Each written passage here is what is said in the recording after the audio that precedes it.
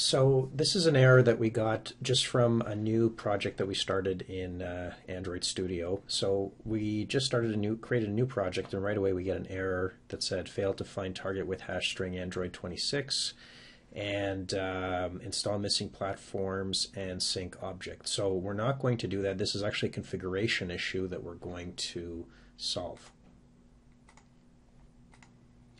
So what we're going to do is we're going to look at the build.gradle file and update the configuration there, because right now it's looking for the API version 26. If we go to our SDK manager, it's going to show that we actually have 27. We could install 26, but we're not going to, so we're just going to update the configuration to use version 27 instead of 26.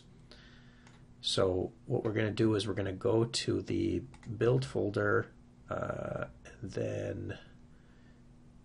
app folder, and then the build.gradle file in there. And as you can see here, it says compile SDK version 26. Now this is what it is by default.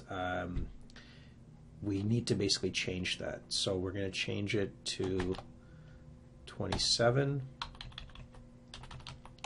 And 27 here, and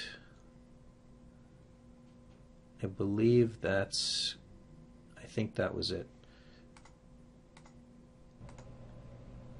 Okay, so now that we're back, we updated this. We updated this field here to be 27 and this field here to be 27, and as you can see, there's no errors or warnings now, so now we can build our project.